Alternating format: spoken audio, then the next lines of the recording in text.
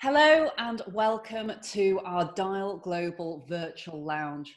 This is the show where we discuss the future of the modern workplace and the impact of diversity, inclusion and belonging with the world's most successful and innovative leaders. Today, I am joined by three fantastic leaders. We have Emma Vass, who is the CEO for Vass, Edwin Booth, the CEO and chairman for Booths, and Ian Workman, the managing director for Barclays in the UK. Ian heads up the SMEs within the Barclays organisation. Now, today we're going to be talking very poignantly about leading in uncertain times, which is, of course, not only very, very applicable for the environment we're living in at the moment, what with the mass pandemic, but also I think this is something that we can also hopefully learn a huge amount about, because if you are listening in and you're the leader of a business or aspiring leader for a future business, you'll know that challenging times often come about, and we often as leaders never know what we may face around the corner. But one thing is for sure is people often are at the heart of that. And so lots of interesting questions have come in from our members for our panelists today. But I think first of all, we'll start off with a couple of very brief introductions, and also how each of you are frankly finding things both personally and professionally given the current circumstances. Ian, I'm going to start with you because you know I like to pick on you, especially as your advisory board. Thank you, and thank you for inviting me today. Look, I think, uncertainty is really strange, isn't it? Because it can bring out a lot of different human behaviours. For a lot of people, it can bring out fear, and as a leader, it's about helping those with those fear and overcoming that.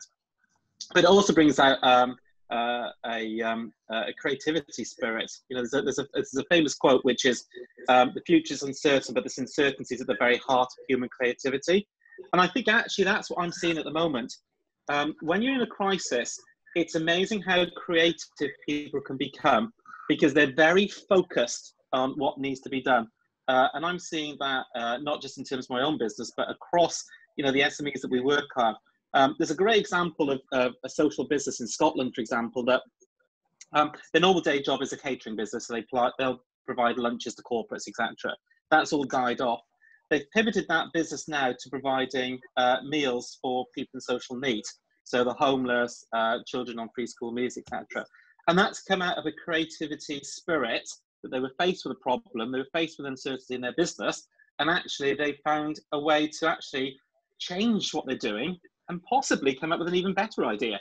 And I think that's the bit about leadership in an uncertain period, is helping people really dig deep, overcome their fears, and really identify what is it they're good and passionate about, and help them find their way and their path through all that cloud and smoke that's out there at the moment. I think that's really important.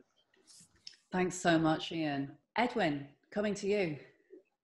Yeah, well, I think Ian's got a great point there, because we have a click and collect system for special items, and we've, within a matter of 4 days, gone sort of global throughout our business with a all singing, all dancing service, which launches on Monday. We developed a box scheme for vulnerable people in outlying areas in about 48 hours. We've just been thrashing out some web glitches, and we've got a very smooth system as of this morning. And the creativity element is remarkable. We were in the process, as we went into this, of becoming a blue ocean company, a blue ocean business, and we have been able to test all the blue ocean principles in reaching decisions and running the business really in the moment. I think that is what we're learning here.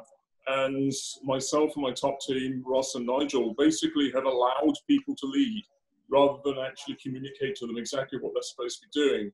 So we actually moderate, if you will, the conversations, and we meet virtually every single morning. Well, not virtually every single morning, we meet every single morning virtually to actually deal with all the various issues, the zeitgeist, the interface with DAFRA, the interface with PHE. We're now interfacing with one of the laboratories that's looking into COVID testing.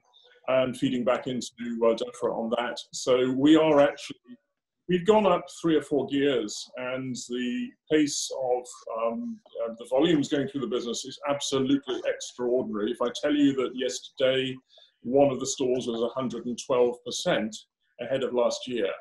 To deal with that in real time is one hell of an issue for any logistics business. And at the same time to deal with customer concerns and of course staff concerns as well in terms of separation. So, you know, I could talk to you for a whole hour on this, but I won't, because I know that we'll have a proper conversation here. But the principles we've applied are that of allowing people to use common sense. We've legitimized common sense within the business in the framework of Blue Ocean. And it takes a hell of a lot of confidence and trust to deliver that into a business with even as few people as 3,000, but that is working like a dream at the moment. Wonderful. Thanks so much for sharing, Edwin. And last but not least, how are you finding things, Emma? Yeah, I think probably quite similar actually to Ian and Edwin. I think definitely seeing the creativity coming through, and similar to Edwin, you know, our business seeing incredible uplifts, you know, unbelievable peaks in demand. But I think for me, the word that keeps coming to me at the moment is actually appreciation. I think when something like this hits, you really start to appreciate a number of things, both from a family and a business perspective. So, you know, I at the moment am appreciating my husband more than I probably ever have done, because I'm still working. He's a limited company, so he's a stop now. So he's taking on, and I do say taking on rather than embracing. He's taking on the homeschooling and the, you know, looking after the children. And I have, you know, huge appreciation then for seeing, you know, what a great dad he is and the patience he has, and you know, how he's helping us, the family, through this. And it is a time where you do appreciate. You know, there's a silver lining on this. I'm really enjoying spending more time with the family. It's, you know, I've never ever had breakfast, lunch, and dinner with my children, and still been able to work and had it for a sustained period. And I'm, you know, really appreciative of that. And I think there are changes in the way that we are interacting and seeing loved ones. You know, I've never had so many WhatsApp parties or house parties and done quizzes online. I'm in touch more now with people. You know, there's the barriers of our family in Scotland versus our family down the road have been broken, and we're seeing a lot more of our family in Scotland almost, but although it's virtual. So it's huge appreciation, and I think that is going to change. It's going to change the dynamics in our society going forward. And, you know, I am certainly one who has always been very office-based and, you know, very conscious now of actually there is an alternative way of working, and you can actually appreciate both work and family in balance together. So appreciation there. And then from a business side, you know, similar to Ian, the creativity. I mean, my appreciation, I've always loved Vasanan as a business, but I think my appreciation for the culture and the team that I have has just notched up a whole other level, as well also as our industry. You know, the appreciation of how the industry is coming together. Our suppliers have been absolutely fantastic. The retailers are really working with us. There's an appreciation on both sides that we are doing everything we can to, you know, to deliver in these incredible times, these huge surges in demand. You know, the service level that we're not 100% service level. I don't think anyone is at the moment. But to still, you know, even if you're in the 90s or it's one of these categories in the 80s, it's still, you can appreciate that actually that itself shows the commitment, creativity and proactivity of the everybody across the board. So, I mean, I'm always someone anyway who will always look at a glass half full, and I don't dismiss the gravity of the situation that we're in, but I certainly appreciate my family and the business, and with that appreciation comes you know, a renewed desire to give back as well. So, and again, on a personal level as well as a business level. So I do appreciate there are other people who aren't in such a fortunate situation. You know, I have a garden, and I have never appreciated my garden so much, and it must be very, very challenging if you're in a flat or apartment with children and not able to have the outdoor spaces. We love going out and clapping the NHS. We have, as a business, you know, we're allowing everybody to take time off to the NHS, to volunteer for the NHS. We are donating to Nightingale and to a number of, you know, Fair Share, donating to a number of charities. We've, you know, everybody in the business is nominating friends or family that work in the NHS, and we're sending them packages, and you know, really ramped up how we can try and support people in this challenging situation, and appreciating that we are in a really lucky position as we're going through it. Mm-hmm. Thank you so much, Emma. And do you know what? It's been fantastic hearing from each and every one of you. Not only because even though you're working in very, very different industries, albeit they are all intrinsically linked, manufacturing, retail, banking, but they all serve, and ultimately they are all incredibly critical industries at this point in time. And I think, you know, food and retail have absolutely been recognised for it. I think banking actually perhaps a little less so, and they should be championed for it, because I think, you know, very big area, but all doing fantastic jobs. And what was really heartwarming there to hear from such fantastic leaders as yourselves is, first question I'm asking is how are you, and how are the teams, and how are you coping? And straight away, each one of you came back with similarities in positive stories. And I think it is those positive stories and the ability to story tell and share that really binds us all together.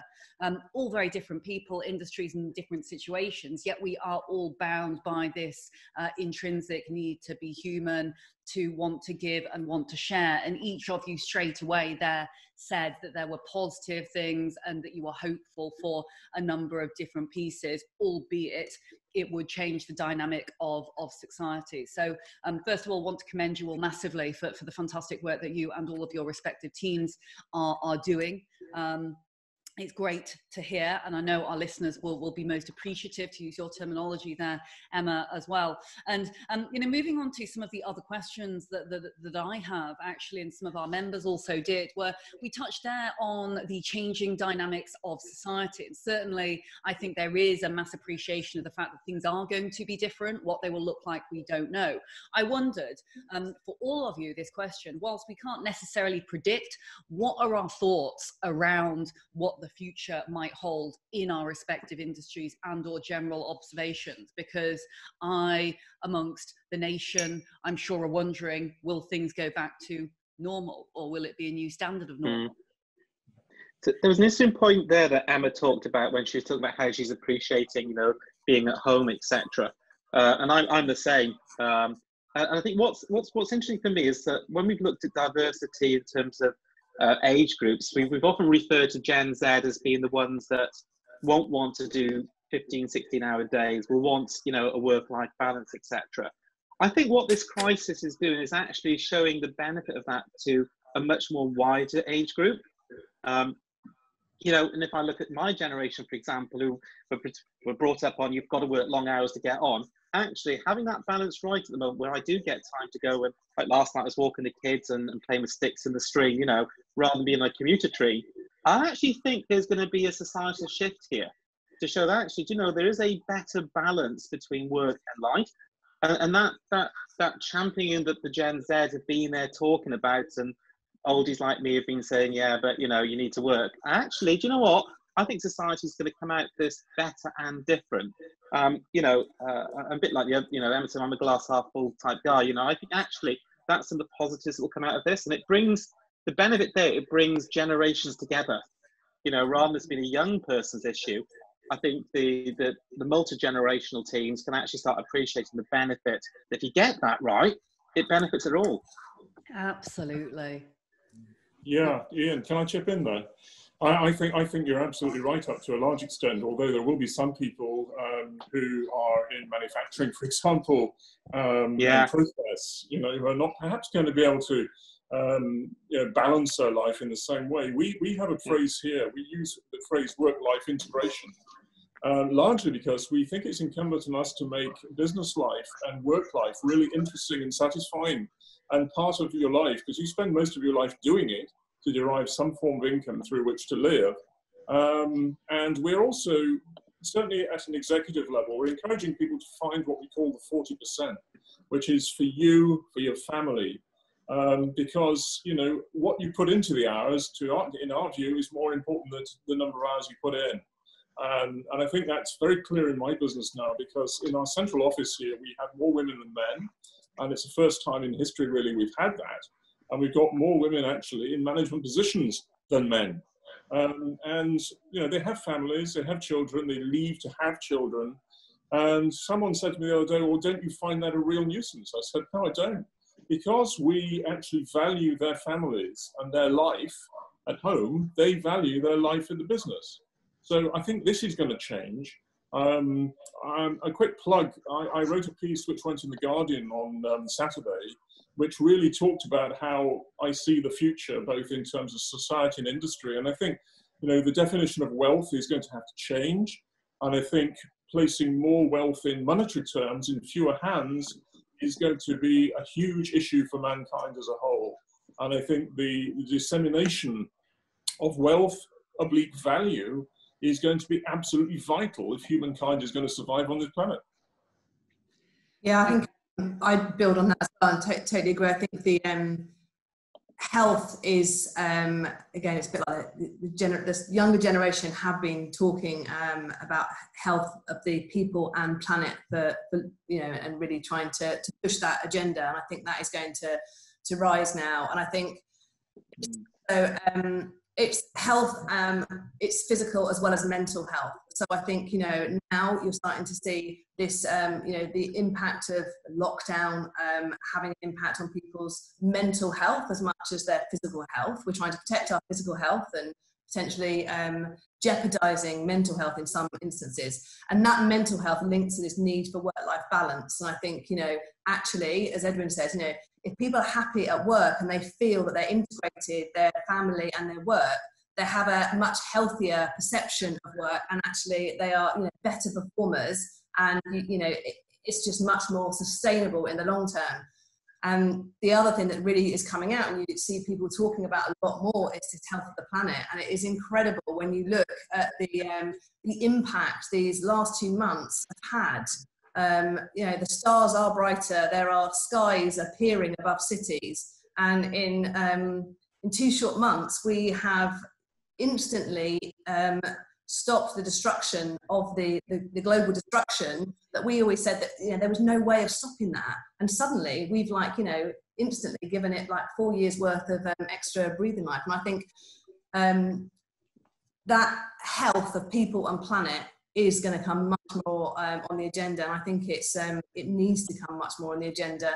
And people, you know, we need to protect our futures and our health. Some really. Can I chip in there? Oh yeah, of course.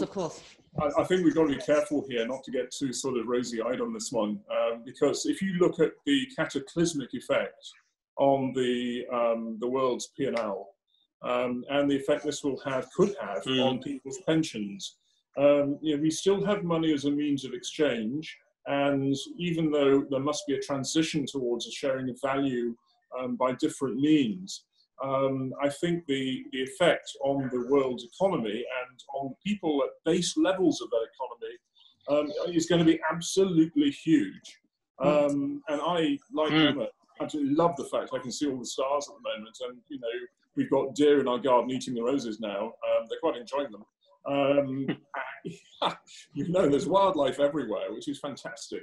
But I think there has to be a proper grown-up integrated approach to how we learn from this and the good bits, and build those good bits into the way we go forward. Yeah, agree. And just to build on that, Edwin, I think what's going to be interesting is human behaviour. You know, because there is the positives, there's also negatives, and we saw a little bit of that when people started stockpiling toilet rolls for no reason at all. You know, it's an inbuilt human characteristic. And I think what's going to be interesting to your point there around that spread of financial wealth is how do people react as they come out of this, you know, and they suddenly realise the impact on their financial situation, and perhaps that gap between those who are wealthy and those who aren't is widened potentially during this crisis. What's the human behaviour that drives that as well? I think it's going to be really interesting to watch. I couldn't agree more, and there's some very, very important points which have been raised there, and I know a huge amount of food for thought. And I think following on a little from that theme, because clearly what we've done here is we've picked out a number of observations when it comes to prospective societal shifts, but we've also tapped into a number of different aspects of diversity, inclusion, and indeed belonging. And I think what is interesting is, albeit we have talked about a number of some of the classics. Oh my goodness. Yeah. Thank you so much. You completely thrown me off my train of thought then. But thank you very much. Diversity, inclusion, belonging, absolutely is what it's all about. And please do read the book. But my thoughts here were, I think diversity is often considered to be a subject around, gender or BAME or some of these classic visible diversities. And what you all there mentioned was actually, a number of invisible diversities, mental health especially being one, and also the move of social mobility, which of course we'd love to be able to see upward social mobility, and hopefully this will be potentially one of the trends and some of the barriers that are broken down during this time, unprecedented time, obviously, that we are living in right now.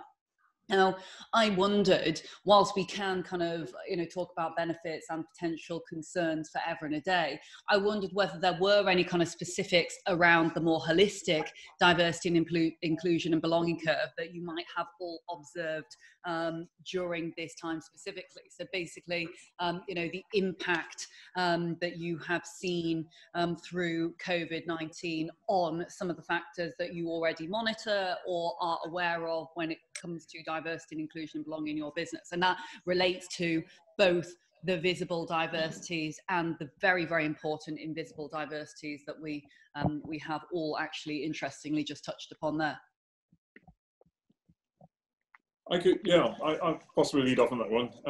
I think diversity in our business isn't so much about, as you say, gender, ethnicity, and so on.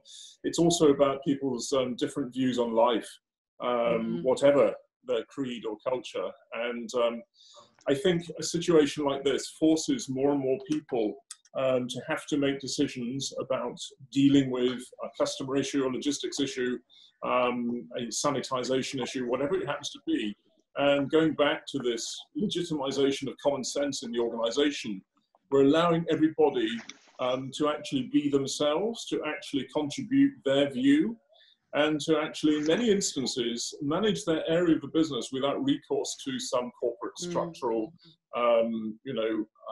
gatekeeping, so to speak. That's what we're going to learn from this. I think we'll come out at the other end of this having accelerated the modernization of the way in which this enterprise works. Thank you, Edwin. And Emma or Ian, have you got any observations yourselves or anything that you wanted to mention there? Yeah, no, so I think I'm a bit of a history freak. And what's been really interesting for me is the observation how social media have linked this crisis back to the Second World War. And I think there's an interesting observation there, because if you think back to what happened during those war periods of the First and Second World War, that's when actually, in terms of gender equality, it really came out, that actually women could do what men do. Men would fight and women came out and do these jobs, etc. And that was if you look in terms of the diversity movement, you had suffragettes, then you had the war periods up to modern day. And I was reflecting on it when Emma was talking, because you think about Emma was really well articulating there, actually, how modern families work. Emma's got, an important job and she's doing what she needs to do to run that business. And it's the husband that's sort of doing the family bit. 100 years ago, that wouldn't have happened. And I think, again, at the current crisis, you'll find that gender, well, I'm hoping, if I'm honest, again, some of this gender diversity fusion, I call it, will happen, where actually those stereotypical roles will go away because people realize different things that they can do and that everybody is equal. The bit that does worry me, I think, is still around some of the social balance, particularly looking at different social groups. And I haven't got enough data points or information to sort of reflect on that one, but that's the one I probably would be more interesting to see, okay, what's happening there in terms of the crisis as well. Okay, Excellent. And one quick question I had here before we move into some of the questions that we had from our members, because we had quite a lot. I actually compiled them a little bit, and I am conscious of time, because it is, for those that are listening in, it's very difficult to get senior individuals like this all available at the same time. So hurrah, we made it. But one thing I really wanted to ask, and I guess this is a very general question, though, of course, and I suppose it feeds slightly off the piece there that we were talking about, social mobility. Have we, given the fact that society is shifting a huge amount, and I think we're all aware of the fact that millennials, zillennials, and the future generations do really want to do good. They want to work for organisations that are making a difference. They're perhaps more inclined towards entrepreneurial behaviour. Have there been changes, perhaps around statistics in your customer bases? For example, Ian, with yourself, I know that, obviously you specialise a lot with the SMEs. Are we seeing younger people who are wanting to take out business loans?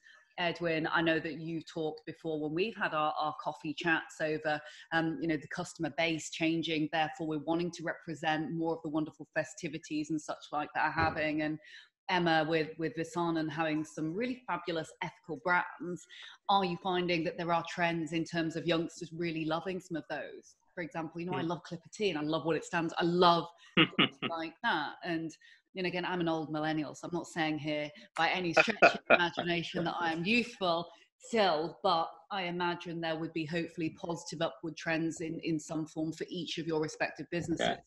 So I would challenge a little bit in terms of thinking this is a younger person's issue. I think actually what we're anecdotally seeing is many more, probably actually over 45s that are really identifying this. And I start to say, actually, we want to have social purpose. For example, in some of the areas like the Southwest, we've seen a huge growth in this. And that's partly due to people moving to Southwest to retire, etc., and set up businesses. But, if you look at Emma's business with the B Corp certifications and what she's doing there and that social value, I think we're seeing a lot more of that. We recently ran an event where it was aimed at social businesses. That was the primary purpose. But actually, out of the audience, more than half of it were existing businesses that came to say, actually, we want to have a social purpose, help us. And I think that's a societal shift that we're seeing, and it's great to see people like Emma's business leading that, because I think that's a real change in the way the economy will go over the next 10 to 15 years. Yeah, and I'd agree that it's not just an age thing. I think there has been this shift in society's demand for businesses with purpose. And I think the biggest impact it's had on our business is our ability to attract talent from all different, from the diverse spectrum. People, want to work for a business with purpose and with substance. It's not enough now just to have a big brand name and be able to push a brand message. People will actually, both employees and consumers, will look for that substance behind it. People will read about your business. They'll look into what B Corp means. They'll look at what choices you've made to genuinely invest in people and development or sustainability. I think people are, they don't just accept that it's a business and I get paid to do a good job. They want a lot more. And the other thing that it then means is that retention levels. We've got incredible retention levels in our business because of the culture, which means then I really also believe in this whole behaviour breeds behaviour. So you create that culture and it creates itself, and it's like creating a monster, but a positive monster. You get the right people in that are really talented and really passionate about being brilliant and doing the right thing, and they will make it happen. And I guess it's a bit like Edwin saying at the moment with, one of the things they're seeing with as people are being more remote, you have to just empower them to drive the business. And I think that's the sort of biggest impact, a purpose and a culture. And definitely, a time of crisis is when a culture comes through as a shining light. Edwin, that looks very interesting. The piece of paper there that you're waving around. Explain to us what that is. And just before you do that, again, very interesting points there from Ian and Emma. And I absolutely get what you're saying there. And what I wasn't saying was this is necessarily an age issue, but actually with also millennials just happen to also be, one of the largest, they are the largest generation who are in the workforce now, yet some statistics say that they are the least engaged because they're wanting to engage more so in those organizations that mean something like Emma's. And that's it, when you engage them, they engage everyone else. They're the catalyst.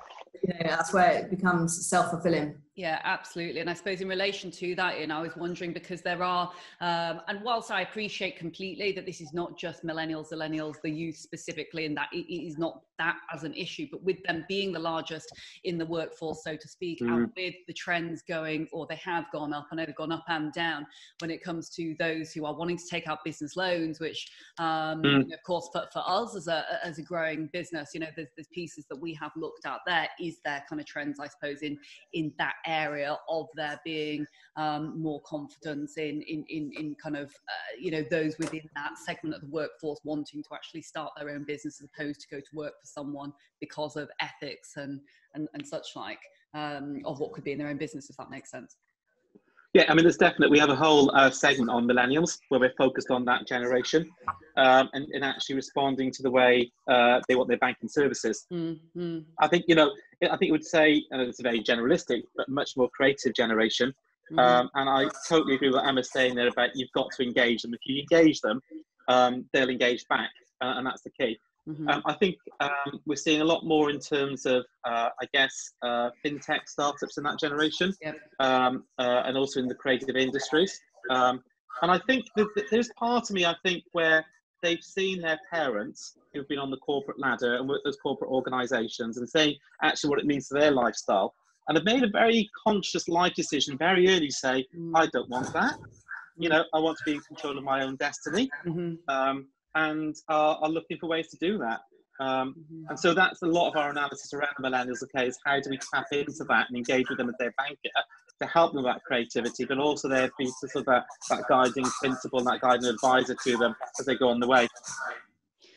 Thanks, Ian. And Edwin, I'd love you to explain, because I think it's fantastic. And I know you took me through a number of these values, and I think actually they could be very helpful and applicable to all. So I wonder, could you share a little of what was on that value sheet there before we go into individual questions from members? And I've actually had another couple come through as we speak over LinkedIn. So let's see if we've got time to kind of get those in before we wrap up for today. Okay, I'll be very quick. That is our purpose on the page that I was just flagging up to you there. It's here. And our focus down here in the corner is people, product and place. And people come first, just to play off what Emma was saying. People will drive the culture if they're allowed to, without being told what the culture actually is.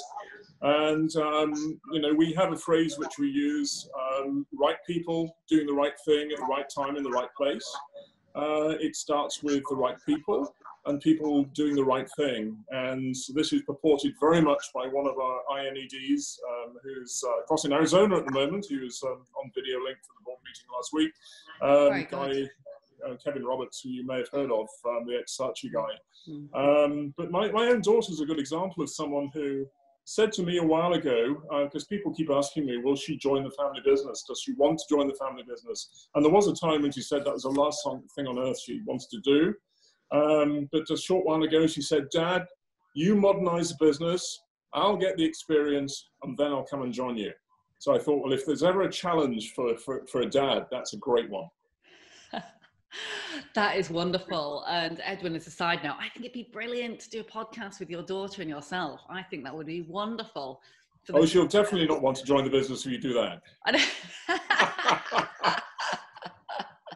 That's too much pressure. I'm absolutely sure that she will do. I'm sure that she will do. I'm sure that she is very proud of, very, very proud of her dad. Because I know she's often been working for tech businesses and such like Amazon and everything, hasn't she? So I'm sure there's lots of brilliant glimmers of learnings that she can bring back. And to emulate some of the things that you've all said. It's just an absolutely fascinating time. I'm sure that we will look back at this time in 10 years and say, goodness me, can't imagine how we got through that, because there's so many different things, digital transformation, at its highest, and goodness knows, an epidemic that I don't think any of us expected. But thank you all for your contributions. And I've actually got some individual questions here for all of you.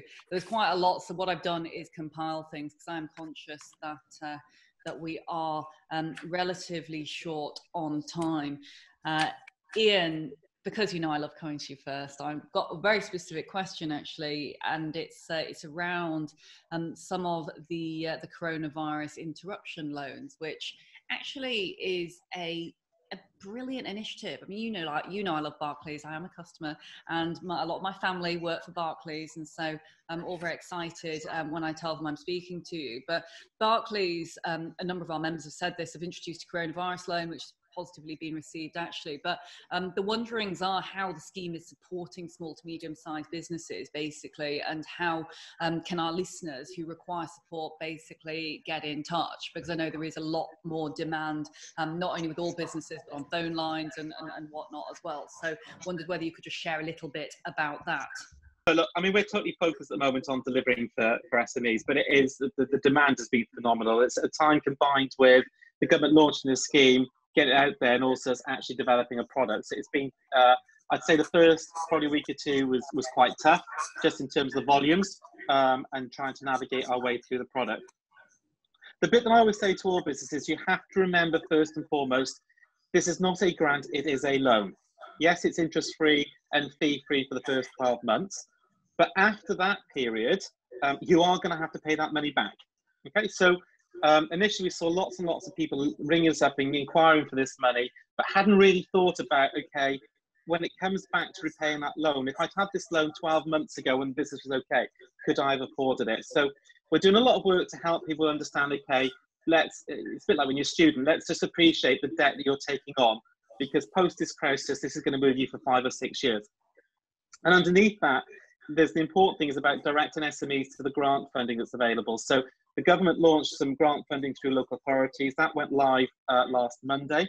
And that's a really good starting point for SMEs. And I would recommend all SMEs really think about the grant funding first before they come to debt. Because grant funding, you don't have to pay it back. It's cash into your banking account. After that, if you've still then got a cash flow problem, which lots of businesses have when they're shut, then you need to start looking into, okay, what are the essential things that I have to pay? What's the impact on my cash? Therefore, how much do I need to borrow? There's lots and lots of information out there. All the banks have got specific pages dedicated to support available to businesses, talking about what you can apply for. There's also the British Business Bank, which we're all members of, which provides lots and lots of information, as does the business information. So I think first port of call, look at the grants, see if you're available any of that cash that's coming from the government. Second point then, okay, look at the various banks. Always start with your existing bank, because all banks are tending to prioritise their existing customers just because of the volumes at the moment. So have a look at your existing bank, and then think about really, am I happy that my business takes on this element of debt and that will survive going forward? That's very helpful. Thank you very much, Ian. And what I will say, and this is for everyone, I put all of the information online afterwards. And so I'll make sure there's links to all of the respective businesses, so that if not only our members, but others would like to take a look because they're wanting support or very specific advice, obviously they can do so. So Edwin, I have a question for you, or well, I had a number of questions, but again, I want to make sure that we get to Emma as well, because I have a number of questions also for Emma. So Edwin, a number of our members have asked about, again, a positive initiative where we see you've introduced the ability with Booz to take payment over the telephone. And of course, this is now going to allow those who are vulnerable and seeing friends, neighbours, relatives shop for them to pay for the shopping remotely, which I think is excellent. And we wondered how that new initiative was working. Some of our members also asked, you know, how they could go about that, you know, how kind of quickly you managed to get that in place, because there are other businesses who are now trying to consider similar things with their organisations. So wondered how you're getting along with that, and also, you know, a brief summary, if that's okay, of how you managed to put that into place so quickly. Well, it worked remarkably well, and we didn't actually, I mean, I haven't been directly involved with that, but Terry, our head of IT, and our customer services manager, Angela, they got their heads together, and we tried to look at the practicalities behind how people should pay for these goods, and the idea of someone bringing someone else's credit card did not appeal. And so we thought the only way of doing this was actually to do it over the phone, in the same way that you would, for example, if you were buying a product, let's say for the sake of argument, you're not savvy on the web and you'd rather actually ring a company up and then pay over the phone. It's not dissimilar to that. In automating that and integrating it with our web, we did have some small problems with WorldPay, which we have resolved within about 24 hours. So we found our service providers incredibly supportive as we've tried to get this off the ground. So yeah, I would say it's been a remarkable success, and we are right up to capacity at the moment. And we're now integrating the development of our click and collect service, which was only for premium products in this business, but we're now actually spreading that out to about 280 products and possibly more in the future, and all stores going live after the test. We've had a test for 2 days, all stores going live next week. Excellent, thank you very much, Edwin. That's great news, and brilliantly managed to get that sorted so incredibly quickly. And finally to you, Emma, and I've also got a question actually, which was again for Emma, but I'm going to reach out to everyone because I think it'd be a really nice way to end the show. But Emma, we wondered, and a number of members actually had pointed towards, because of course you're in a in a critical sector at the moment, what with COVID-19, there are a number of questions around how you're ensuring employees within food manufacturing are staying safe and avoiding further exposure to COVID-19, and the impact basically that has had with you throughout the organisation. And whilst you're thinking about that question, there was another question for you, or another couple of questions which were around advice for female leaders actually hoping to reach CEO and director level, which I thought was very nice, wanting to know whether there's any advice that you might be able to give back. But what I thought would be quite a good opportunity, given we have all three of you here today, and you've all got remarkable careers in your very own right, whether we could actually extend that question a little bit further to everyone to say, actually, for whomever is listening in, whether you are a seasoned leader or whether you are an up-and-coming leader or a graduate, even just about to embark on that career, whether there is any advice that you might give to those individuals right now. Because I think this is a time where people are worrying about their careers and they are worrying about progression. So what could you all say, because clearly you've all made it in your careers, that you could impart on others today? So Emma, coming to you with the first question around COVID-19 and manufacturing, before we go into the final. Yeah, so we have put in place very stringent measures across all of our production sites, and really pleased to be able to say that even with factories in Italy, Spain, as well as the UK, etc., we have only got one confirmed case of COVID-19. So very clear that people are really following these the guidelines. So, for example, in the factory, the Clipper tea factory in Bedminster, Dorset, everybody that comes in has an infrared temperature scan.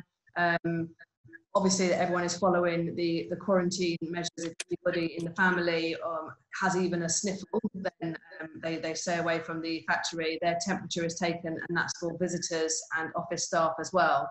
And then the masks, the protective gear, and the sanitising hand wash. But I would say in food production, they're generally, you already have a very highly sanitised factory. So I think that does help in the protection of staff. In the office, we actually had the office sprayed with a disinfectant that lasts for 30 days. So even if anybody did come into the office and touch the surface, then the infection wouldn't be contagious, even if they touched it. But our office actually, everybody is being strongly encouraged to work from home, and we've got a maximum of 5 people allowed in the office. So that's how we're protecting their physical health. And then actually, I'd say we've also done an awful lot on protecting everybody's mental health and trying to help people engaged and motivated when working remotely. And that's why we haven't banned the office, because some people really want to go to the office and find it very stressful working from home with children or with IT issues, and depending on their role. So we haven't banned it, but we are, making sure that everyone adheres to social distancing. And then we've done, actually before the government lockdown came, we decided to move to remote working. So we had the opportunity to get everybody in the office together and say, what are your concerns about that in terms of, you know, your mental health and what you're finding frustrating and what can we do to overcome that? So we set up communication forums, you know, whether it's via video, Skype, emails. So all of those were in place. We have a daily challenge. I think yesterday's challenge was how many marshmallows you can put in your mouth while still saying "happy duck" clearly. We've employed, you know, one of our customer service manager. Her husband's a personal trainer, so obviously doesn't have clients, so he's become the son and personal trainer. So on Zoom, we have personalised personal training sessions at lunchtime, which is a great opportunity for everybody to see each other. We have a group WhatsApp, so all these memes and funny videos going around, we're sharing together. It's a huge increase in terms of that interaction that we're having, not just really trying to pick up on the coffee morning social interaction as well as the business interaction. So you know, we probably spent as much time thinking about the mental health as well as the physical health, but so far really pleased to say that we haven't been impacted at the moment by the outbreak in terms of the health of our employees, which I'm really, really pleased about. Excellent. And would you mind a quick last piece there before we come to Edwin and Ian finally and summarise the advice that you might give to, it was a couple of individuals had asked actually around, it was gender equality and female leadership who are wanting to be directors and senior leaders in the future and wondering whether there's any advice that you could impart before we come to the guys. Sure. The challenge is whenever I'm asked that question, you end up going into huge generalizations around what female types are or male types, which is a trap in itself. So that's the first trap to not fall into, is the huge trap of generalization. But if I pull on my experience, I'd say you know, my biggest learnings are females do have a tendency to not be as confident or you know, not promote themselves as much. So really hone into that confidence and be confident in yourself, and really trust your intuition. So you know, it took me a long time, many times where I intuitively thought something, didn't necessarily push it through, and then you know, you see the reality come through. Now I really trust my intuition, and know that no one's right 100% of the time. So you can go with it and be, you know, confident leaders that have strong intuition that they follow through on, I think are generally very successful. Thank you, Emma. Edwin. Yeah, I'm really pleased that you've said that, Emma, actually, about the fact that, you know, you shouldn't fall into the trap of stereotyping, you know, men and women, because, you know, there are all sorts of different sides to our characters, depending on our particular makeup. And one of the things that I put into my personal purpose, I just flashed it up on my screen here, which has carried me through as a leader, is quite simply listen, assimilate, communicate, deliver, and then listen again. And the listening bit, I think sometimes in a week it can be 80% of what you do. And from that, you use your intuition to provide the leadership that's required. Data, statistics are all supporting acts. At the end of the day, it's what you feel, both about the organization of the challenge and about your ability as an individual, your self-confidence, if you will. And that can be built up through, basically, I think, throughout your early years, understanding that you'll make a lot of mistakes, and hopefully have peers that will allow you to make mistakes and be encouraging for you to try something again. So circumstance sometimes leads towards career progression. But I think as an individual, when you're young, and I hope the young people in this business, if you're given an opportunity, then that really, really helps. And I think it's incumbent on us oldies, to use Ian's phrase, to actually allow people to take risks and make mistakes. And that's exactly what we do in this business. And hey-ho, it's starting to perform so much better than it did 3 years ago. Edwin, thank you very much. I always know that we can count on you to talk about the people being actually more important than the process, which is you know, every single time I meet you, you're talking about the people and have these wonderful stories with a glint in your eye. And so thank you very much for sharing that. And finally, Ian. Yeah, and look, I really resonate with what was said there, particularly when, you know, Edwin was talking about actually we shouldn't just talk about men or women. We've done a lot of work in terms of gender intelligence and talking about actually Some females will have some male traits, some males have female traits, and actually that blending and more understanding. But look, to keep it short, what I say to all the colleagues that I mentor and I talk about in diversity, there's two things that everybody needs to help them in their career. One is a sponsor, one is a mentor. A sponsor is somebody that talks about you when you're not there, a mentor that guides you on that journey. And so for anybody looking to progress their career, get into senior leadership, if you haven't got those two things, go and get them. Mm-hmm. That is fantastic advice. And I love that you've segregated those two pieces, because there's a very big difference between sponsorship and mentorship. And I do think sometimes people don't see that there is a massive difference, but there really, really is. And I mean, this is a proven fact. And again, I know we're trying not to segregate too much here between men and women, but there is statistics that do say women have got more mentors than they have sponsors, interestingly, females. So perhaps one of the reasons why there aren't maybe more women in senior positions. But you know, absolutely agree with you. You know, this is about the person, and I think many individuals identify with many different things these days, and so it is important that we don't fall into this trap, as you've all pointed out, of kind of stereotyping. But very, very key piece there, Ian, from mentorship and sponsorship. They are different, and definitely we should be looking at both. So finally, I want to thank you all immensely for your time here, because I know how busy you are, and I know how much of a critical time this is for all of you. So really appreciate you all being here today. I think there's been some really fantastic glimmers of wisdom and many kind of nuggets of learning that I think not only our members, but wider businesses and society can certainly take away. And very, very quickly, I've written down a couple, because I know that we all have things to go to at midday. But I think what really resonated with me personally was the sheer amount of heart that came out from all of you when it came to your leadership, your stories, and certainly this critical time, which I think sometimes does bring out the absolute best in individuals and businesses alike. But the social purpose and the ethos that you all have, I think, is incredibly remarkable. The fact that you're all doing great things and had no hesitation whatsoever when it came to talking about the good things and the silver lining of the cloud. And I think for everyone who is listening, making sure that you do try and follow in the footsteps of these three great leaders and actually try and be glass half full. There's so many terrible and worrying things that are happening right now. And so the importance is really to stick together.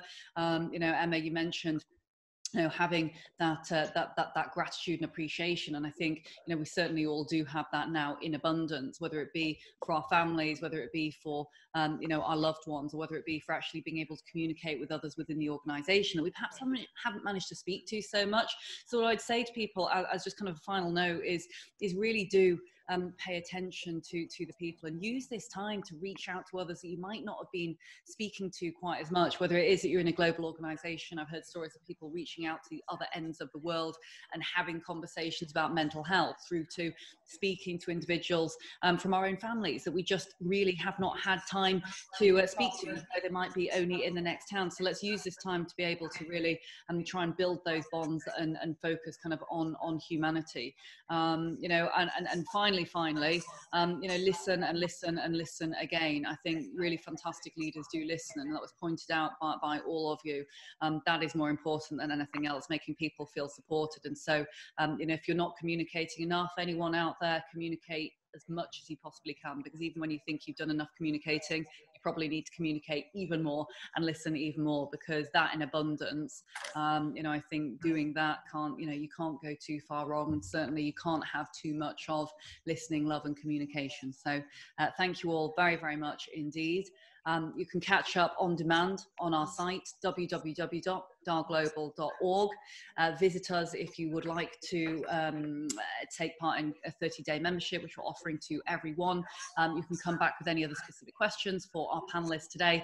Please do get in touch with us and or get in touch directly, but do bear in mind, everyone is very busy at the moment, so we'll do our best to come back to you if you're reaching out to the guys directly. They are on LinkedIn, but I will put all of the links to all of the respective websites and businesses there, so you can check out the specific advice or information and services that everyone is offering at this time.